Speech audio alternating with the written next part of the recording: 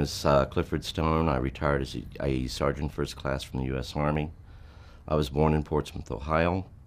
I have had an interest in UFOs since I was about 7, 8 years old, when I had my first initial experience that I could readily identify as a UFO event. Prior to that, I had strange things happening to me, which I didn't actually tie those to UFOs, and I didn't tie them to anything of extraterrestrial origin. Actually, I thought of more along the lines of something being supernatural. It scared me, but then I realized there was nothing I could do about it. So from a very early start in life, all the way up to and including the present, I've been involved in UFOs and I had strange events. And people will tell you that if you spend time at my house for any length of time, you will have strange events happen to you.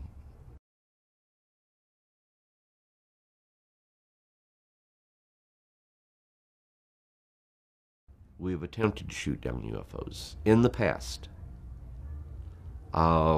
with little effect. We actually shot pieces off, but during that time there were mechanical problems with them. The reason that you cannot go ahead and shoot a UFO down, the reason you don't have no sonic boom, you have 1/4 of an inch of a perfect vacuum all the way around the airframe. You cannot penetrate that vacuum. No weapon known to man can penetrate it. Now, do they have countermeasures where if they were up against a alien craft that was a threat to them that had the same technology, do they have measures where they could go ahead and neutralize it on the enemy spacecraft? I don't know. But I do know that that right there is the one thing that protects them, and also provides for them to travel through our atmosphere at a speed far greater than the speed of sound without breaking the sound barrier.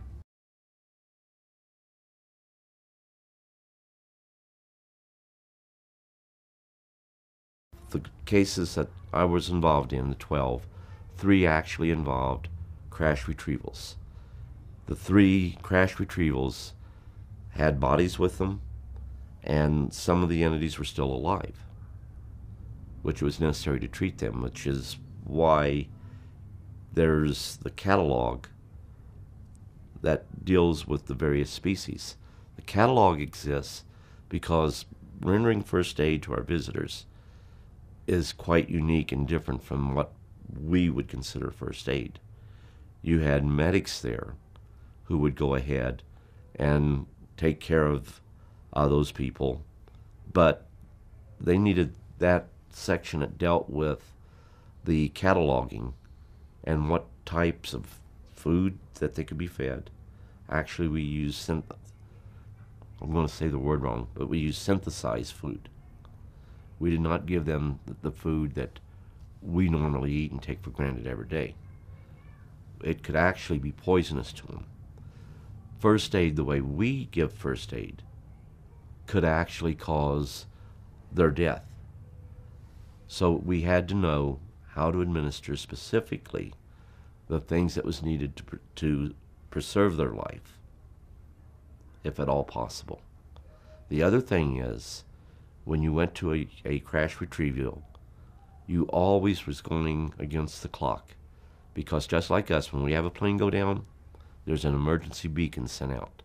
When one of their craft go down, there is an emergency distress call that goes out to their people, and immediately they try to recover them. And on more than one occasion, the military and their people have gotten there at the same time. The best thing to do when that happens is for us to back off, because they are going to do everything they can to protect their people and recover the bodies and recover any of the injured or those that are still alive. They're not going to try to take overt hostile acts towards us. Many of the species on an individual basis would permit themselves to be killed before they would have any of us hurt. Not all the species are that way, but many are. The self-preservation that we have isn't the same with them. That doesn't mean they want to die. Doesn't mean that they don't feel fear just like we do. And I can tell you they feel fear. I can tell you they really feel fear at times. And it shouldn't be that way with us. It should be that they know that we want to help them, but then again, the greed of man comes into play. What they have, we want. And the only way we can get it, we must learn from them. And if it means going through interrogation, things of this sort, and doing unethical things, because there aren't any laws that protect them. Your pet retriever has more rights than any ET has. Knowing that, that is one of the reasons we're in quarantine. There is nothing that would stop us if we were to become, in the matter of the next couple of years, interplanetary travelers, meaning visiting other solar systems. If we achieve that, and we go to a place that's got life very similar to the life here on Earth, and even an sentient, intelligent life that is on par to man but looks a little different, we could do anything we wanted to there in the interest of furthering our scientific knowledge and not even think about the moral issues of what we're doing to the life on that planet. The only thought we would have is the precautions we needed to take to ensure when we left that planet, we did not come back here and infect our planet with a very deadly disease. That's been in place since actually before the crash here in Roswell. That was in place during the Second World War, because it was during the Second World War that in the Pacific Theater that they came into possession of things that were of extraterrestrial origin. And if you're not very careful when you go to a crash site, you run into the possibility of having casualties. Not because they're hostile, but because you have to be very careful with the equipment that they have on board the craft.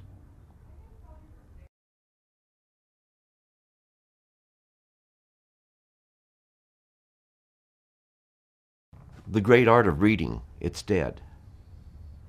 People want to be told this is the truth.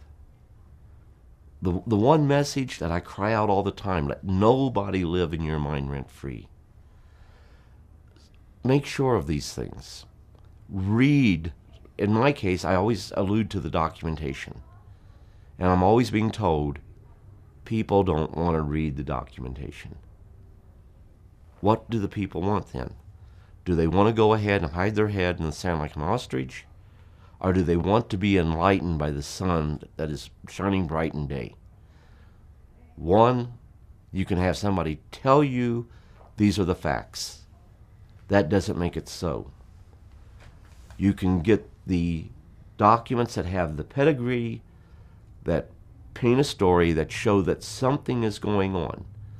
Then how that interrelates with your life, to what degree of experiences have you had, then you put those together. But first you search out the truth.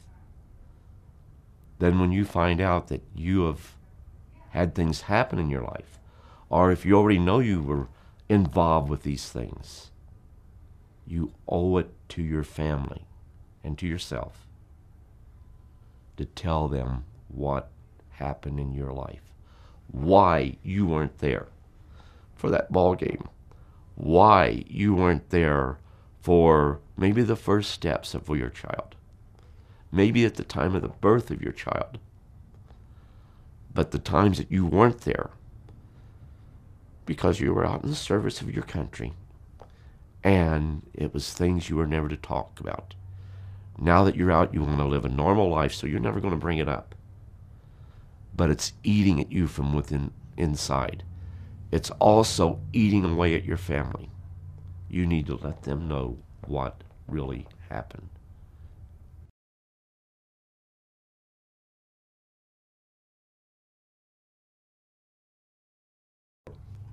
The initial situation was at Indiantown Gap, Pennsylvania. We went there on a field training exercise. Being a civil affairs unit, they had certain scenarios they had to play out. Well, while we were there at that particular location, we were notified that there was an NBC incident that occurred and that a plane went down and it had radiological equipment on it, or radiological weapons. So we had to move out. There was already a team there when we got there, and they had everything set up. But once we got there and upon our arrival, as we got closer and closer to the mound of earth, we could see that there was an aircraft there.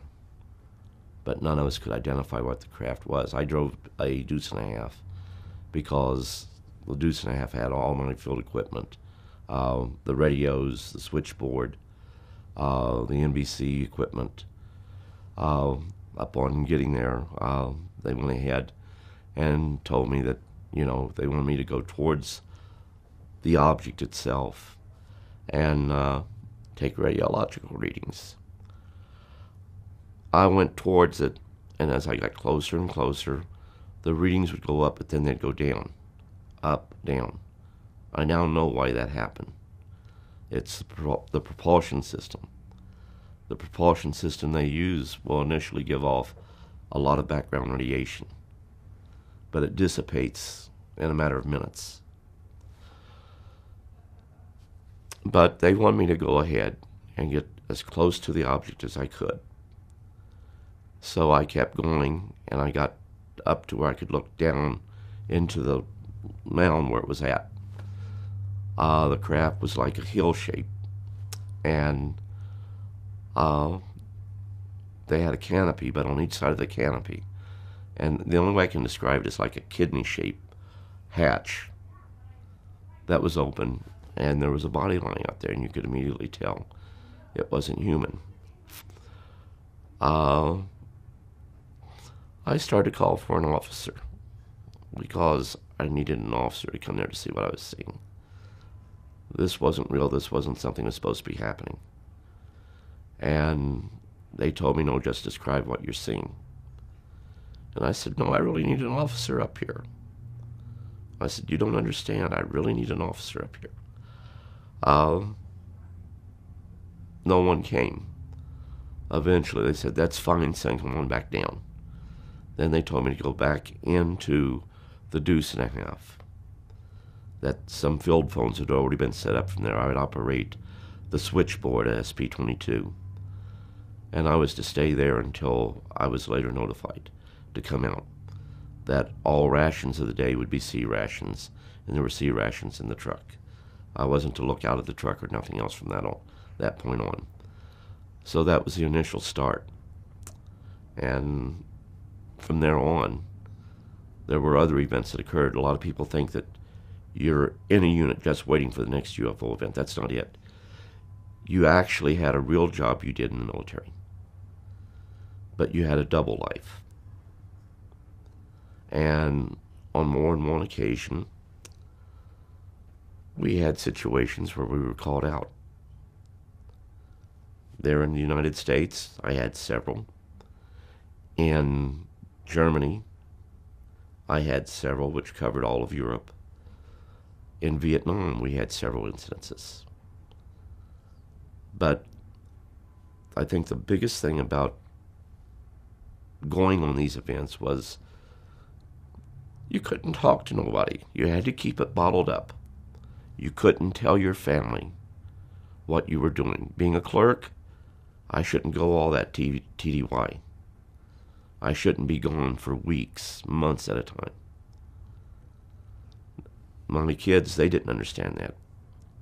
And just this last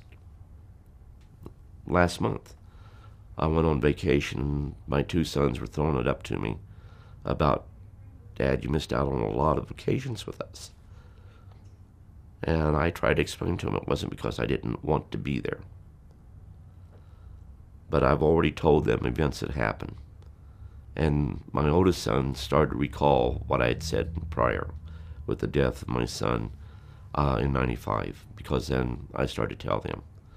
My granddaughter, I think I've told the most to because she asked.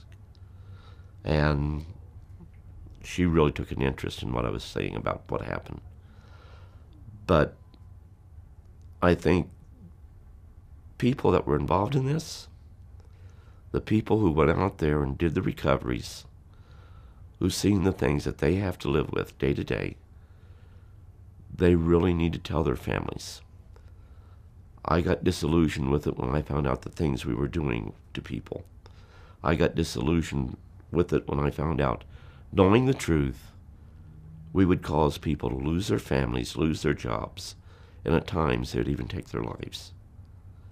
And to me, there was nothing right about this. What purpose can it serve by telling these people who've had these events, who actually were the response people who went to these locations where these events took place, to try to tell them that there's a prosaic explanation when they knew better?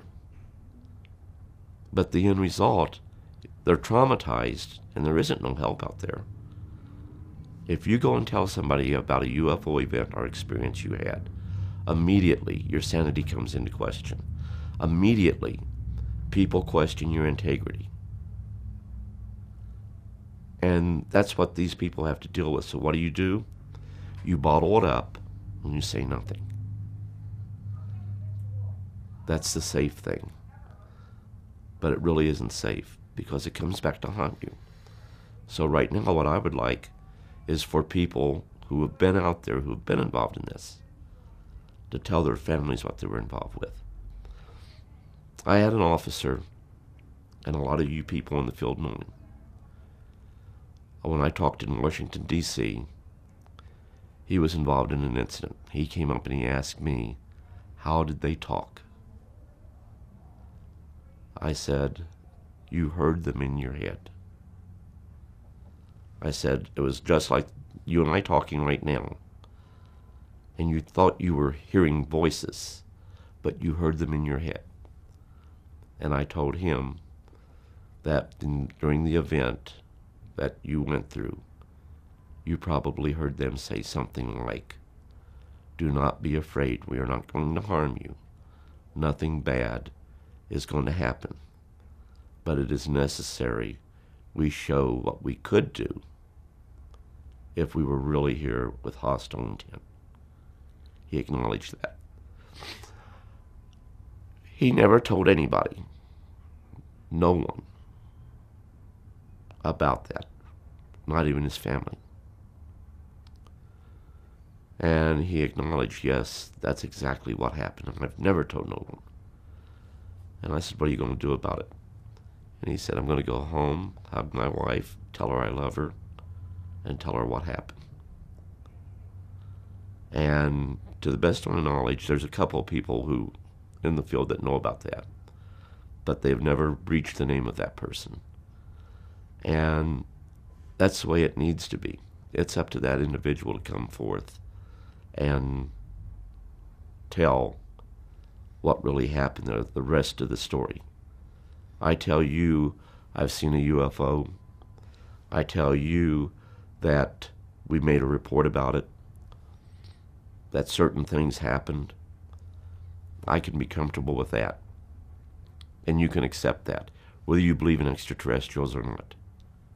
But when I tell you the rest of the story, then it becomes very difficult for the person to really comprehend what a person went through. Also, it becomes very difficult for the person who has decided to come out of the closet, so to speak, and state that for 20 plus years I was involved in a program involving the recovery of crashed UFOs and debris thereof. Crashes are very rare, very rare. The recovery of debris or items left behind are not so rare. To be sure, they're pretty common. A person that's involved in an incident one time, as this person was, it becomes very difficult for them to tell the whole story, even when they want to. But there are those, in order to have peace of mind, starting with family, they need to tell. And I guess that's the message I want to get out.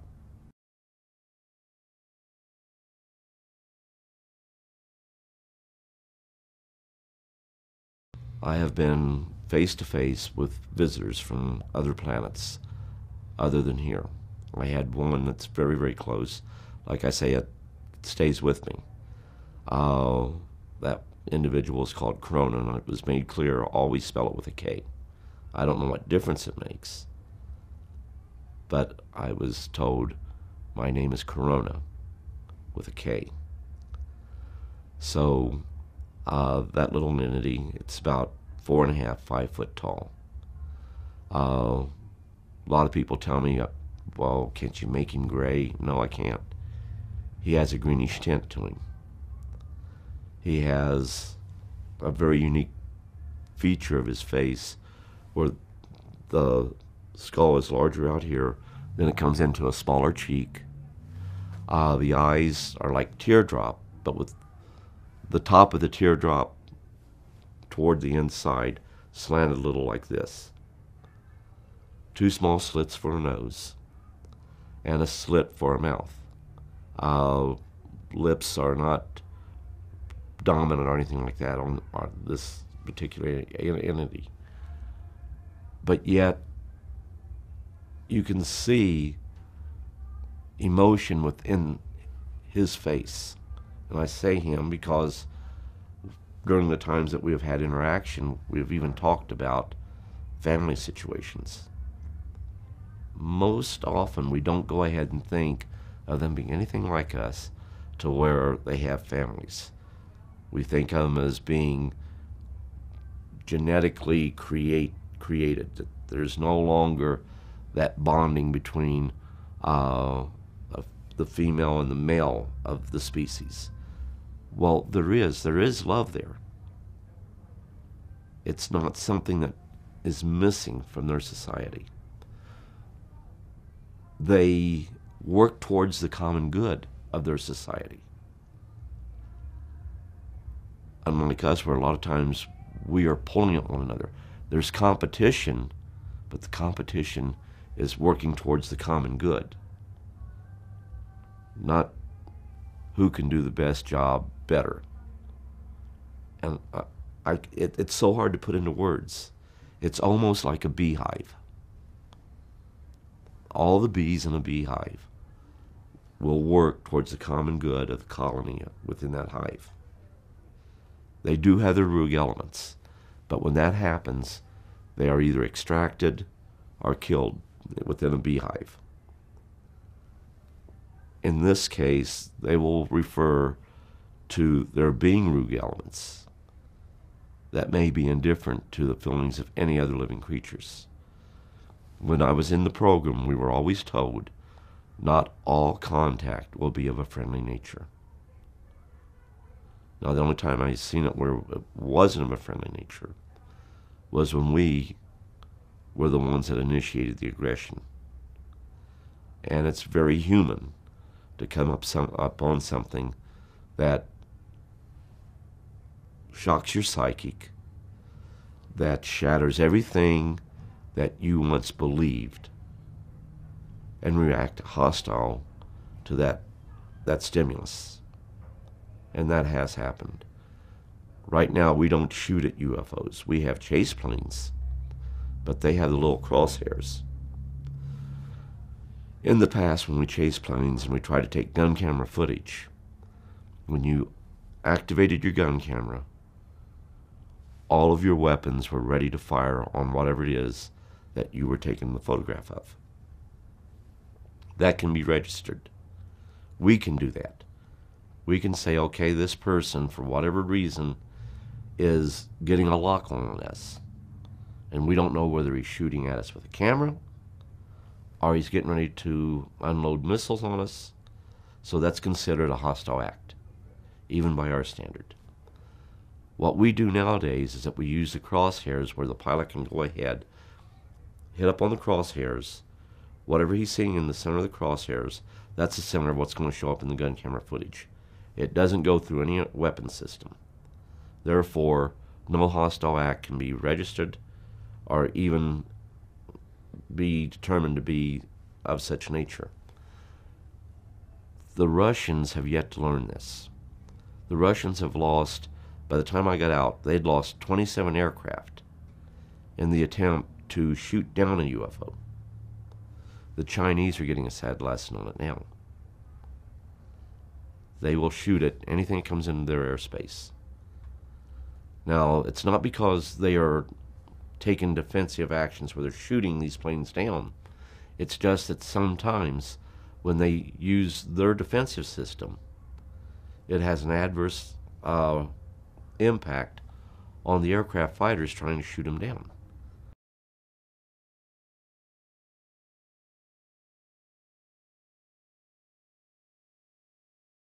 But what happens is they bring these people into the programs, and then they find a whole new world opening up to them.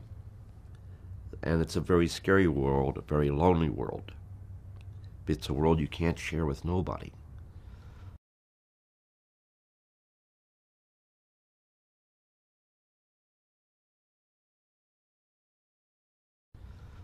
Now, there is a school, and they will send you to that school.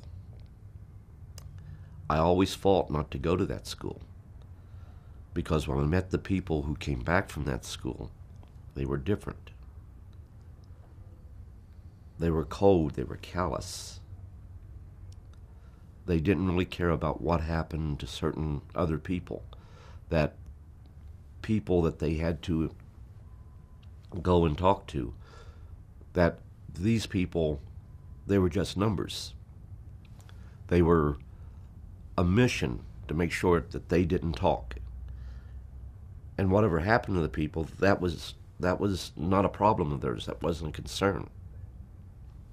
They wound up killing themselves or start having mental problems. Then they would joke about it. And I thought, this is a horrific thing that we're doing, that it shouldn't be that way. And ultimately, one case right here out of New Mexico, where they drove the person insane. And I kept trying to talk to the person, look, don't go down that road. But he trusted the very people that he knew were government agents not to cause that to happen, and trusted them emphatically. And at least one government agent feels pretty badly about what they did to that person. And everyone should. In short, we should be telling the people the truth, that these people aren't crazy. They're having, from one degree to another, some type of interaction with our visitors. And we got people out there right now, John Q. Public, that has things bottled up in them. And I mean, this is a large number that have had interaction with our visitors to a more or less degree of some sort, who have actually blotted it out of their memory. But they need to know what really happened, and when they start thinking about it, they don't really know where to go and search out answers. I can remember seeing the sky, the night sky, filled with stars. Yet, I don't remember it happening before or since. But I do know that I have been in many deserts, many dark areas, on clear, crystal clear nights, in which I could see many stars, but nothing like a couple of events in my life. And the only thing I could say was, part of that I'm blocking out. I have to be blocking it out. Because the only way you could have seen all those stars is from a vantage point where you were not on this planet.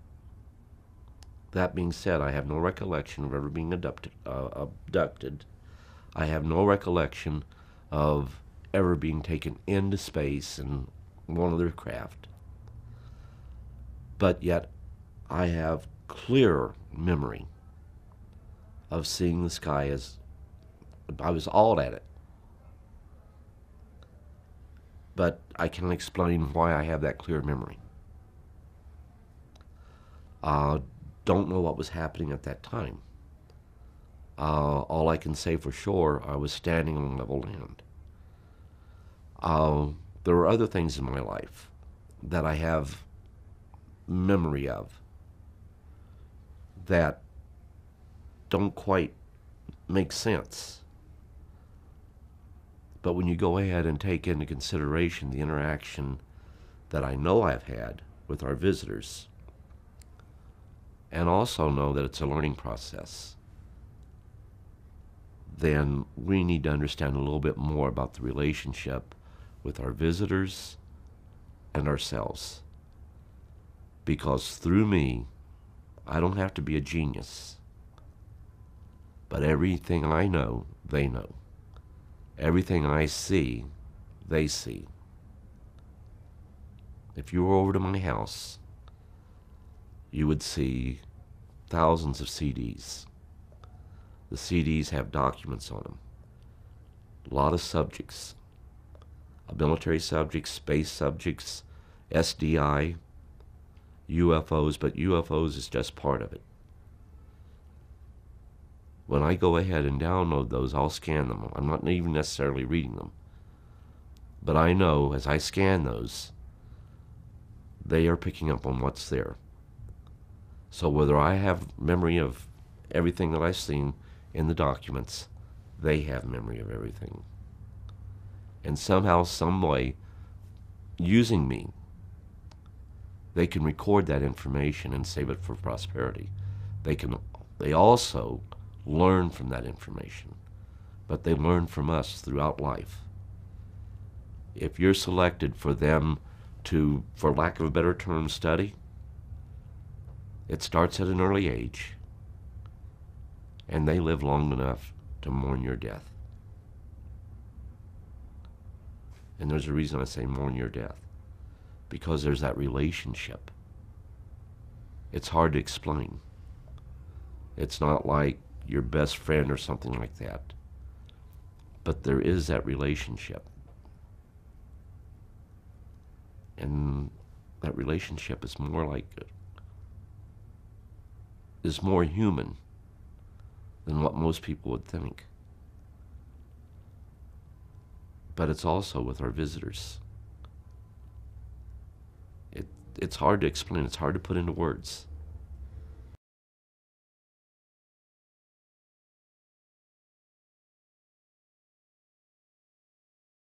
You're okay if you don't drudge it back up. But I have friends that are telling me I need to drudge it back up one time. But I feel so silly because you can't hold the emotion back. And I have at times found myself wishing I could hate everyone and everything. And that way I wouldn't feel the compulsion to try to do something. And I know that's the wrong way to feel about it. But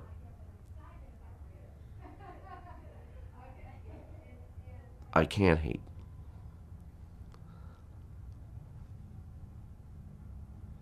Even if I was to try to, I couldn't do that. I can't get angry with a person and stay angry with that person. I can get angry at a situation.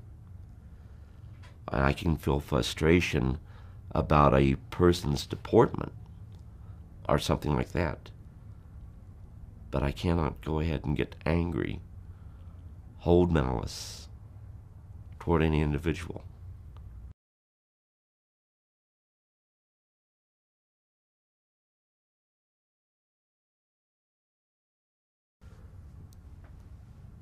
I guess it's just a situation where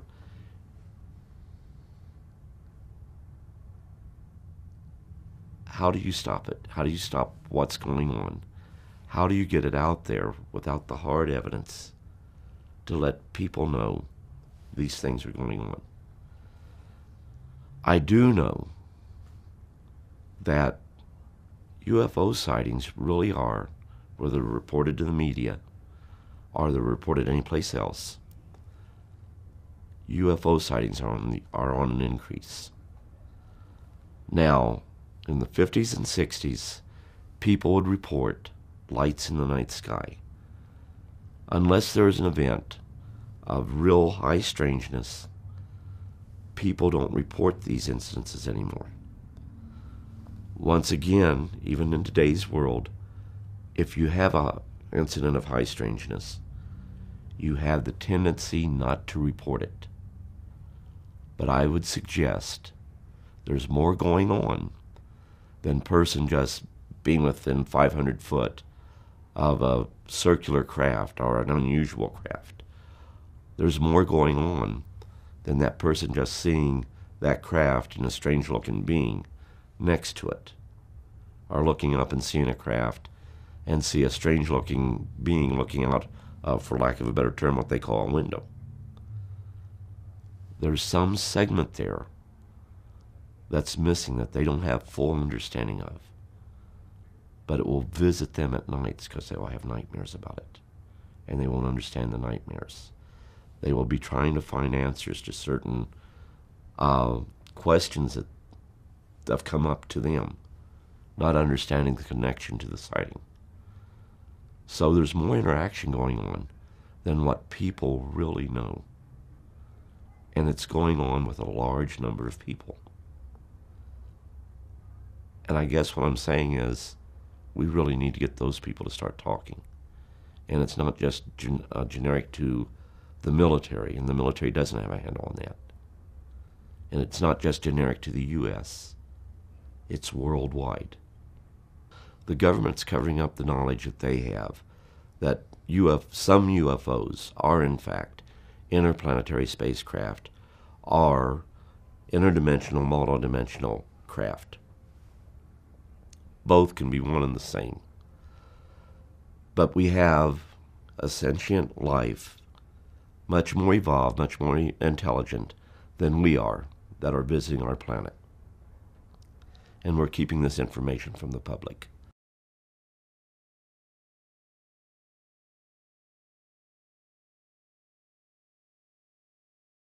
The problem with that is that there is no way any government on the earth can stop that interaction with these visitors to our planet with the people of our planet.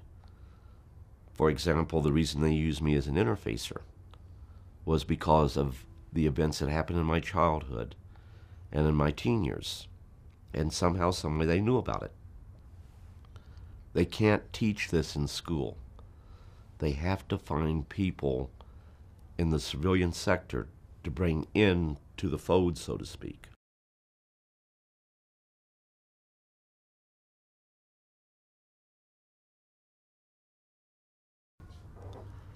I know for a fact that our government, along with other governments, have some type of social intercourse with our visitors.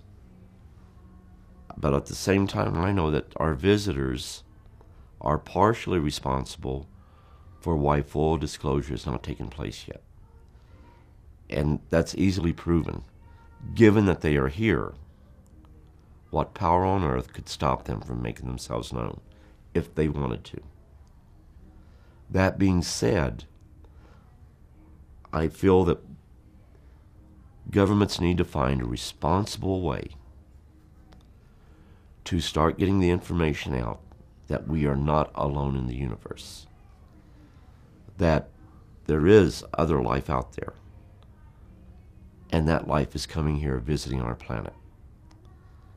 And it's for pure scientific purposes, to try to gain a better understanding of us and hopefully enlighten us to the point where at sometime in the future we don't wind up destroying ourselves.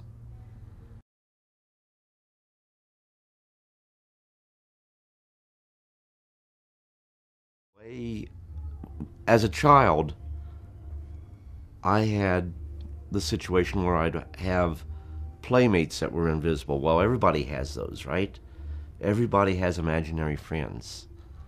Only this was more than that. They wasn't imaginary. They were real to me. And they would always caution me, be careful what you say about us. Others can't see us. But they looked very human. At the time, I was always trying to help little animals. If I found an animal hurt, I'd try to nurse it back. I found a little bird once. It had fallen out of its nest. And I took the bird, and it had broken its beak. So I took the bird and held it under a faucet, trying to wash away the blood, trying to help it. Of course, I drowned it. Now, in a child's mind, you know, they don't understand that birds die, and God in his infinite wisdom doesn't have a grieving process like we humans have when we lose a loved one. To me, I murdered that little bird. The mother and father are going to be missing their little baby, all because of an action I did. And it really bothered me. I mean, I cried for weeks over that bird. But then, first time I see Corona, as he really is, he appears and he's startled. He wants to know why he's feeling what he is feeling. Why am I feeling what I'm feeling? Because as a result of what I'm feeling, he's feeling it. And I mean, the response wasn't there. I screamed, you know, and I ran to try to find a place to hide. The question stood, why? Why did I feel that way? I couldn't explain why I felt that way.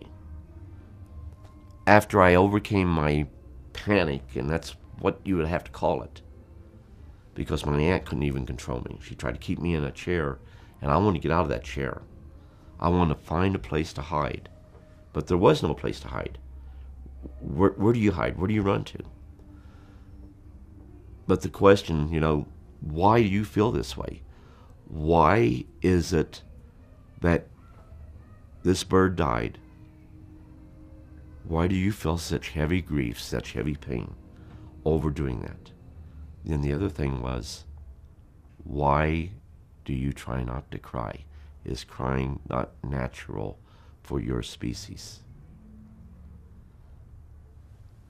I'm a kid, I can't answer those questions.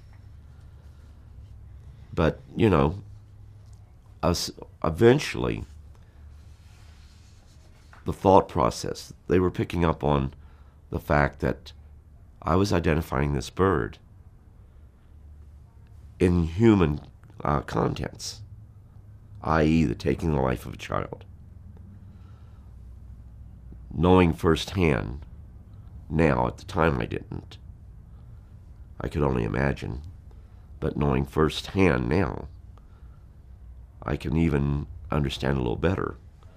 But to me, the bird had a mother and father. The mother and father's going to miss that bird, their baby. And these were the emotions that was inside of me. When my son passed away,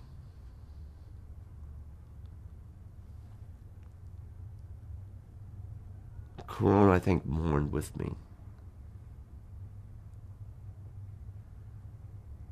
And I always, even today, I visit his grave.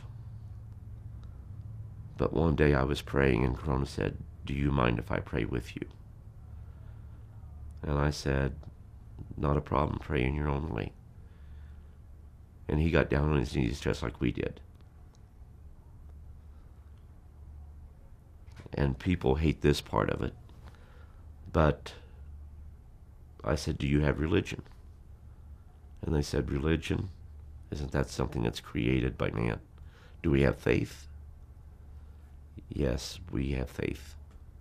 Do we believe that there is that which you call God? We accept that based on our science. It's no longer a faith-based idea that there is a creator, that which you call God. That truly is. Do you believe in life after death? Yes, they do. They even have means to communicate with their loved ones. It's not some parlor trick. They really have the means to do it. But there are forbidden questions that you can't ask about what happens after death. Otherwise, you ask that, you're cut off immediately. The one thing they cannot tell you, they cannot come up and tell you that this religion is the true and correct religion, or that religion is true and correct religion. You must worship in your own way. And at this time, I don't really go into why that was such a crucial question that I really needed answers for. And it deals with a document that was out there that tied in with the connection with my son's death and what this document was alluding to. It was causing me a lot of mental anguish. Yet the answers was not offered. In short, I had to ask the questions. But it was brought about by the point of, why don't you ask these certain questions? It wasn't, well, we know what you want to know, so here's what the answers are. So it was played out, so to speak. And it was over a period of several days. And they even permitted me to see my son. I don't want to talk about that right now, but someday I really need to get that out. Because there were 2 times that happened. And they're really beautiful stories, I think, but very hard for me to tell.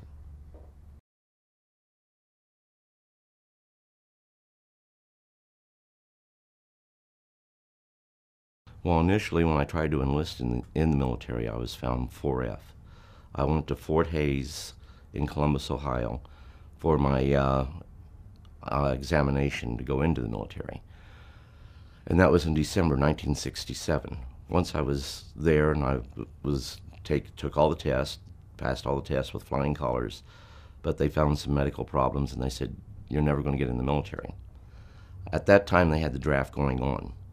I left Asheville, Ohio, and moved back down to Portsmouth, Ohio. And once I got back down to Portsmouth, Ohio, in late June, I received a letter directing me to report to Ashland, Kentucky for reevaluation. And of course, I knew it made no difference. I wasn't going to get in. But when I got there, didn't lie on the form or nothing. But there was an officer there, a medical officer, who said, do you really want to in? Of course I did. At that time, I was very patriotic. It was God, country, mom's apple pie. If my country was doing something, it was okayed by God. That's the way I felt about it. But I managed to get in. The officer told me, he says, well, anytime you want out, all you have to do is tell him about your medical problems. And I said, you get me in, I'm not getting out. So once I got in, I went through basic, I went through AIT, got my first duty assignment. But initially going through basic, nothing really happened other than just basic training. When I went to AIT, I went to Fort Jackson, South Carolina. Their intelligence office there, they would send students that was taking schools there, they'd send them over to different places for work detail. On the 4th day of being there, I was sent to the intelligence office to do cleanup in there, empty the trash cans, mop the floors, buff them out, wax them. There was one gentleman there that was there on a special assignment from Washington, and we started to talk. When we started to talk, he started to show me things. And some of the things he showed me was photographs, some documents, and I knew what top secret meant at the time. I also knew I shouldn't be seeing them because I didn't have a top secret clearance. There were words that was past the top secret, and I didn't understand what those words were at the time. I didn't understand in parentheses at the beginning of every paragraph what that was all about. But I did know top secret. I did know I wasn't supposed to be seeing these. And initially he asked me, how do you feel about UFOs? Well, my mom didn't raise any fools, so I knew that military and UFOs didn't mix. So I said, oh, I don't give it much thought. And he laughed and says, come on, I don't really believe that. Everybody thinks about them. And I said, no, sir. I said, I don't even think we should be carrying on this conversation. He says, well, let me show you some stuff. Then he showed me, and I said, sir, are you sure you should be showing me this? And he says, nope. I says, yes, I know I shouldn't be showing it to you, but you need to see it. I said, well, we could get in trouble, and I don't think I should look at it. And he said, okay, back up, regroup. I'm not showing you anything I'm not supposed to. You will understand later on. But I started to spend a lot of time doing this stuff, but I never went to class. I never typed on a typewriter while I was there at Fort Jackson, South Carolina. Yet when I got out, they said I could type 73 words a minute.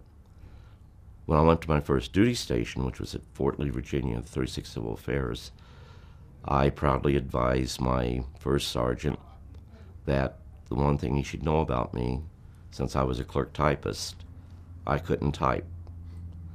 And he looked at me kind of strange, and I was going through my record, says, "You Alan obviously don't know the difference between the branches of service." Now, I didn't understand what he meant by that, but he took my records, went in to see the unit commander. The unit commander came out, and he said, "Are you colorblind?" And I said, "No, sir." He says, "What color uniform you have on?" I said, "Green, sir." He said, "Okay." And that's all that was ever said. And the first sergeant says, "Well, we have to put you someplace." He says, "We need a unit NBC NCO. How would you like to be the unit NBC NCO?" And that stands for Nuclear, Biological, Chemical Warfare. So I said, "Sure, I wouldn't mind doing that." He said, "It requires no typing," which wasn't actually true. It did. So what little typing it was required, I could hunt and peck on the typewriter. And I had an old Remington typewriter. They didn't have the electric typewriters at that time. So I went ahead, got that position, but in order to be in that position, you had to go to school. And the school lasted 3 weeks. So I was sent TDY to Fort McCollum, Alabama. Once I got to Fort McCollum, Alabama, I went, completed my school, and then came back to my unit. Once I got back to my unit, 36 Civil Affairs, while I was at Fort McCollum, I met a friend of mine we hung around together all the time, and he was Army ASA, Army Security Agency, and he was stationed out of Fort Belvoir, Virginia, and he was directly assigned to the NSA. Anyhow, he invited me to come down to visit with him sometime, and I said, "Sure, I'll try to do that." Anyhow, getting back to where I go back to my unit, I went to my unit, started to set up my office inside the NBC room. I also had the requirement of taking care of our communications equipment, like the switchboard, the field phones, the Prick 25s, which were field radios, the Prick 46s, which were vehicle-mounted radios. And in the process of doing that, I was assigned to what was called an NBC Quick Reaction Team. Now, these were all over the United States. Nothing mystique about them, other than what their assignment is. Should there be an NBC incident or event, then you would go ahead and have one of these teams move out. And they had to move out in such a way that they had two different teams. Even today, it's the same way. They had A team and B team. A team would move out and had to be on location within 2 hours. B team, which was the backup team, had to be there within 4. So I'd be put on alert status when we would be called up to do it, and each unit would provide for that. One day, there was a requirement that the NBC officers go to Fort Belvoir, Virginia, to go ahead and get some additional training. So I drove our OIC, which is officer in charge of our team, to Fort Belvoir, Virginia. Upon arriving at Fort Belvoir, Virginia, there was this old theater-like, and all the officers went in there. We stayed on the outside, the drivers did. Long about chow time, the drivers decided they were going to go to the snack bar. I didn't have a whole lot of money at that time, because I sent most of my money back to my mother. But I made some sandwiches and stuff of this sort and took with me, so I'd have something to eat, and there was an airman there. And with both of us being there, we decided, well, let's go inside, see if we can find a place to eat. Both of us went inside. There were no heavily armed guards, which everyone says that seems strange, and I admit it seems strange. But we went in with no problem.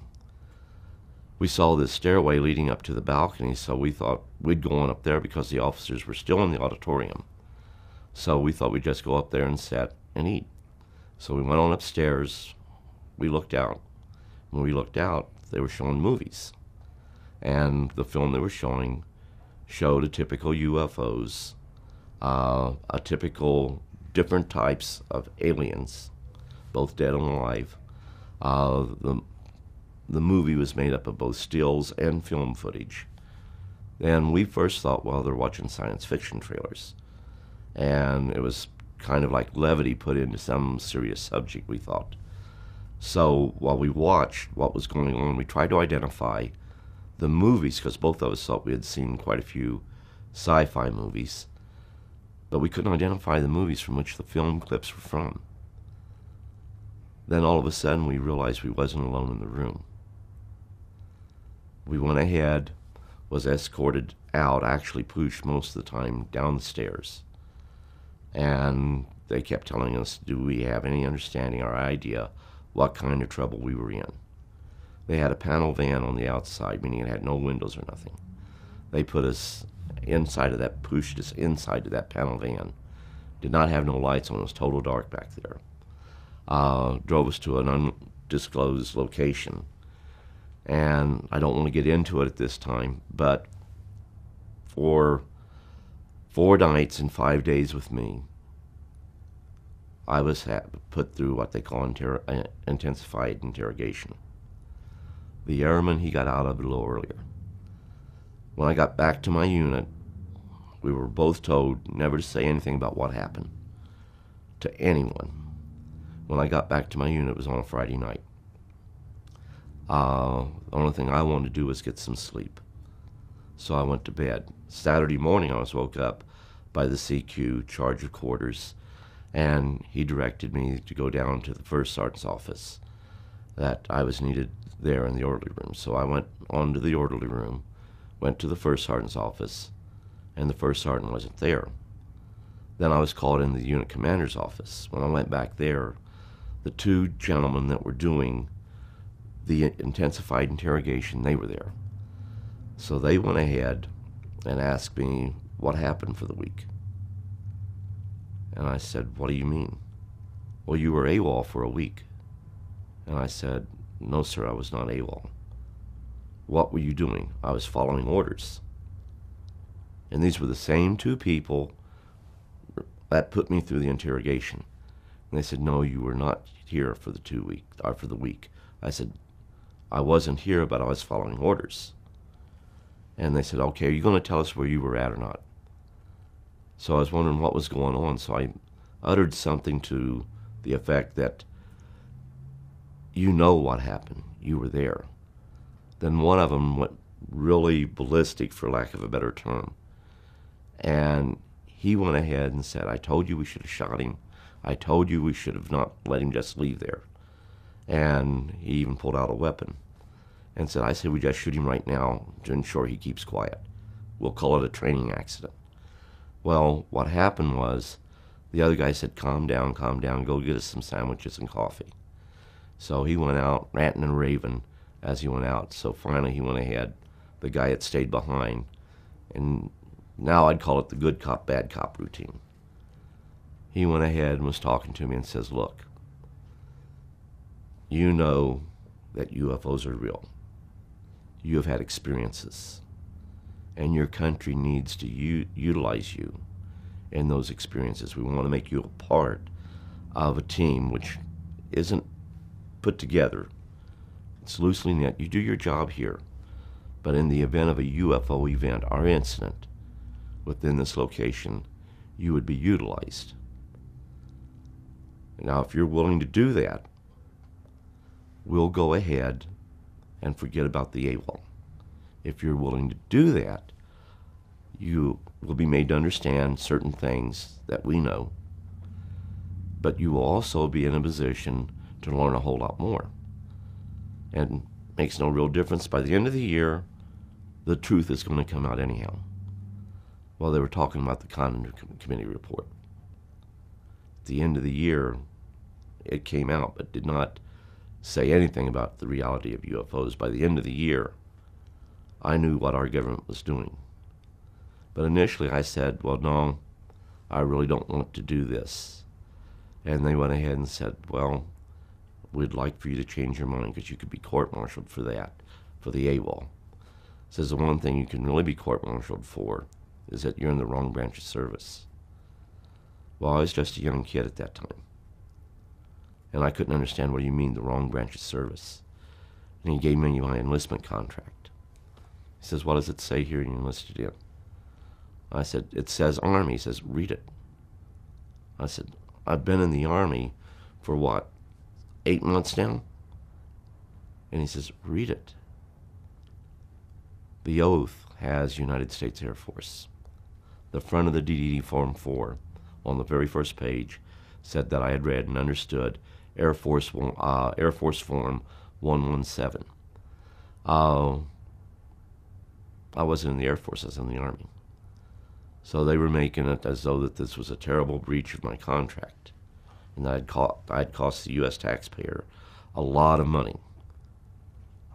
Now all I had to do was re-enlist for 3 years, go ahead, do what they wanted me to do, and play ball with the program. And I would be able to go ahead and to have my records changed where it said Army. There would be no charges brought up against me. And I was told I had till Monday to make the decision. Monday morning, one of two things would happen. I would be hit up on charges. Charge sheets would be drawn up, and an Article 32 investigation pursued, which was an investigation to determine if there was sufficient evidence to take you to trial. And I was appraised of the fact there was sufficient evidence to take me to trial. So after they hit up on that for the weekend, I still felt uncomfortable re-enlisting. But I decided, fine, I'd do it. So I re-enlisted. And it wasn't a choice. Monday morning, I re-enlisted. End of discussion. They had the paperwork already done. And they were pretty sure I was going to. That's why they had the paperwork done. But I went ahead, took my re-enlistment, got that, and nothing happened for some time. Then we had a situation where the initial situation was at Indiantown Gap, Pennsylvania. We went there on a field training exercise. Being a civil affairs unit, they had certain scenarios they had to play out. Well, while we were there at that particular location, we were notified that there was an NBC incident that occurred and that a plane went down and it had radiological equipment on it, or radiological weapons. So we had to move out. There was already a team there when we got there, and they had everything set up. But once we got there, and upon our arrival, as we got closer and closer to the mound of Earth, we could see that there was an aircraft there.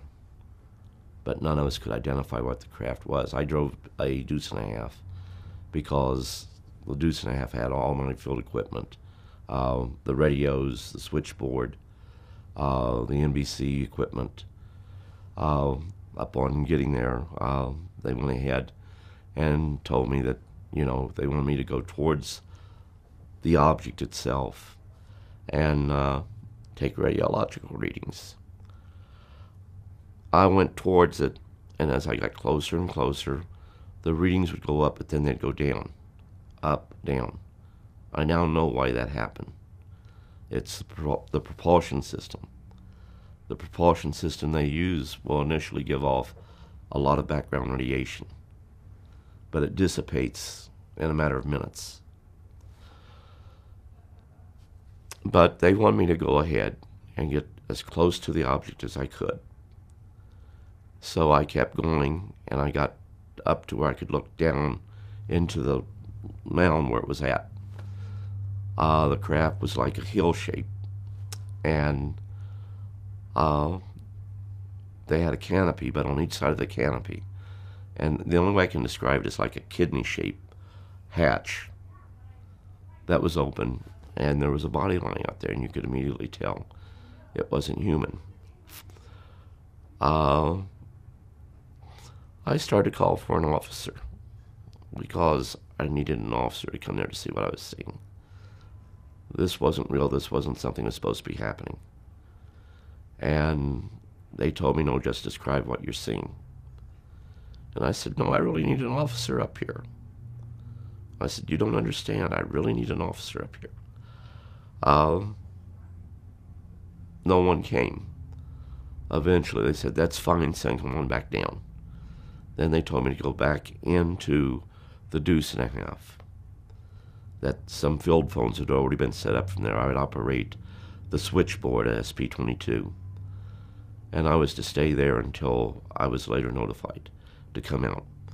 That all rations of the day would be C rations, and there were C rations in the truck. I wasn't to look out of the truck or nothing else from that point on. So that was the initial start. And from there on, there were other events that occurred. A lot of people think that you're in a unit just waiting for the next UFO event. That's not it. You actually had a real job you did in the military, but you had a double life. And on more than one occasion, we had situations where we were called out. There in the United States, I had several. In Germany, I had several, which covered all of Europe. In Vietnam, we had several incidences. But I think the biggest thing about going on these events was you couldn't talk to nobody. You had to keep it bottled up. You couldn't tell your family what you were doing. Being a clerk, I shouldn't go all that TDY. I shouldn't be gone for weeks, months at a time. My kids, they didn't understand that. And just this last month, I went on vacation. My two sons were throwing it up to me about, Dad, you missed out on a lot of vacations with us. And I tried to explain to them it wasn't because I didn't want to be there. But I've already told them events that happened. And my oldest son started to recall what I had said prior with the death of my son in '95, because then I started to tell them. My granddaughter, I think I've told the most to because she asked. And she really took an interest in what I was saying about what happened. But I think people that were involved in this, the people who went out there and did the recoveries, who've seen the things that they have to live with day to day, they really need to tell their families. I got disillusioned with it when I found out the things we were doing to people. I got disillusioned with it when I found out, knowing the truth, we would cause people to lose their families, lose their jobs, and at times they would even take their lives. And to me, there was nothing right about this. What purpose can it serve by telling these people who've had these events, who actually were the response people who went to these locations where these events took place, to try to tell them that there's a prosaic explanation when they knew better? But the end result, they're traumatized and there isn't no help out there. If you go and tell somebody about a UFO event or experience you had, immediately your sanity comes into question. Immediately, people question your integrity. And that's what these people have to deal with. So what do? You bottle it up and you say nothing. That's the safe thing. But it really isn't safe because it comes back to haunt you. So right now what I would like is for people who have been out there, who have been involved in this, to tell their families what they were involved with. I had an officer, and a lot of you people in the field know him. When I talked in Washington, D.C., he was involved in an incident. He came up and he asked me, how did they talk? I said, you heard them in your head. I said, it was just like you and I talking right now. And you thought you were hearing voices, but you heard them in your head. And I told him that during the event that you went through, you probably heard them say something like, do not be afraid, we are not going to harm you. Nothing bad is going to happen. But it is necessary we show what we could do if we were really here with hostile intent. He acknowledged that. He never told anybody, no one, about that, not even his family. And he acknowledged, yes, that's exactly what happened, and I've never told no one. And I said, what are you going to do about it? And he said, I'm going to go home, hug my wife, tell her I love her, and tell her what happened. And to the best of my knowledge, there's a couple of people who in the field that know about that, but they've never breached the name of that person. And that's the way it needs to be. It's up to that individual to come forth and tell what really happened, the rest of the story. I tell you I've seen a UFO. I tell you that we made a report about it, that certain things happened.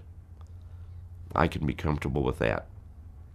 And you can accept that, whether you believe in extraterrestrials or not. But when I tell you the rest of the story, then it becomes very difficult for the person to really comprehend what a person went through. Also, it becomes very difficult for the person who has decided to come out of the closet, so to speak, and state that for 20 plus years I was involved in a program involving the recovery of crashed UFOs and debris thereof. Crashes are very rare, very rare. The recovery of debris or items left behind are not so rare. To be sure, they're pretty common. A person that's involved in an incident one time, as this person was, it becomes very difficult for them to tell the whole story, even when they want to. But there are those, in order to have peace of mind, starting with family, they need to tell. And I guess that's the message I want to get out.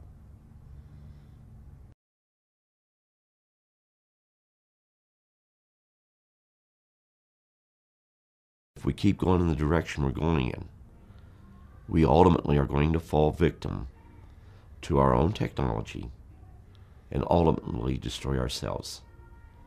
Either you go spiritually with your technology, or you fall victim to it.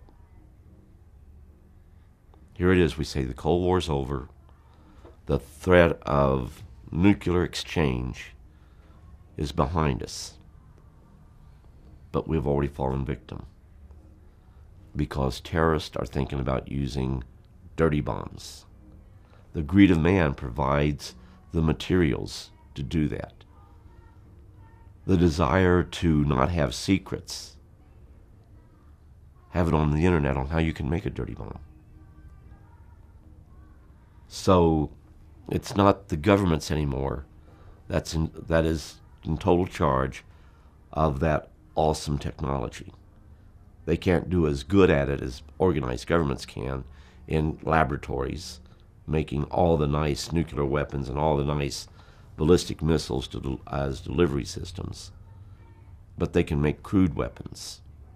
And I would remind everybody that a Stone Age spear can kill you just as easy as an AR-15 can today. So it doesn't have to be a highly sophisticated device, nuclear device, which would be a dirty bomb. But you would also have the aftermath of it going off.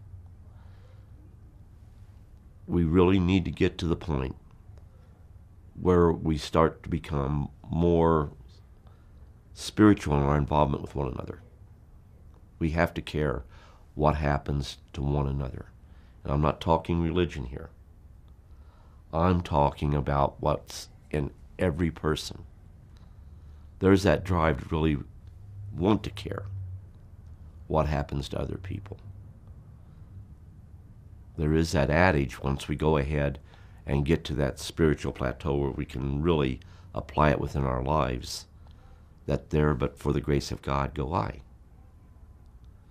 And if we get to the point where we really want to go ahead and be concerned about the other person, this world's going to be a much, much better world to live in. Until that happens, we are a world in quarantine. We will be able to explore our own little solar system. We will be able to look beyond the envelope, but we won't be able to go out and explore the cosmos.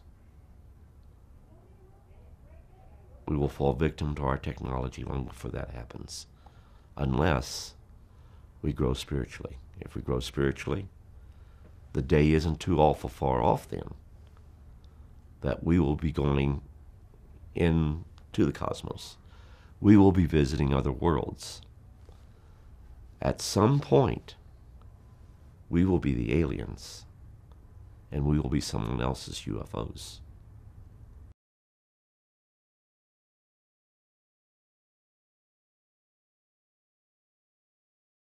Well, upon my arrival in Roswell, New Mexico, I was assigned to the ROTC unit here at NEMI.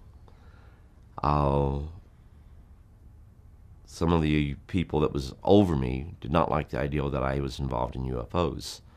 So they gave me what they called a lawful order not to go ahead, filled FOIA acts for information, not to correspond with senators, not to go ahead and correspond with anybody in any type of government agency dealing with UFOs or requesting information on UFOs.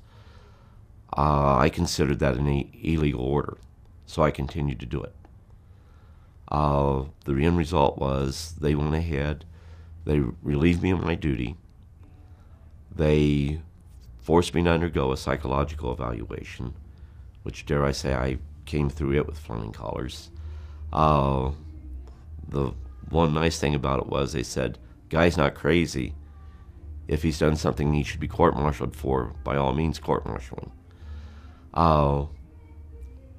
They tried to go ahead and force me to retire.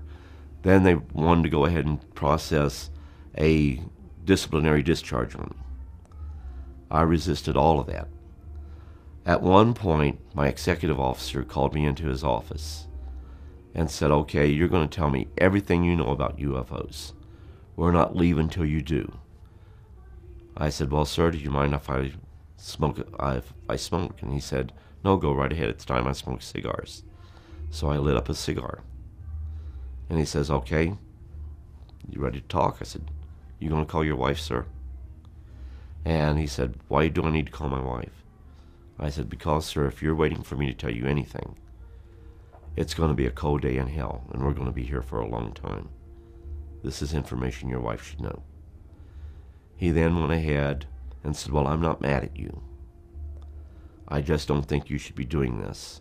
And besides, what difference does it make to you if the Pentagon has 50 flying saucers of extraterrestrial origin?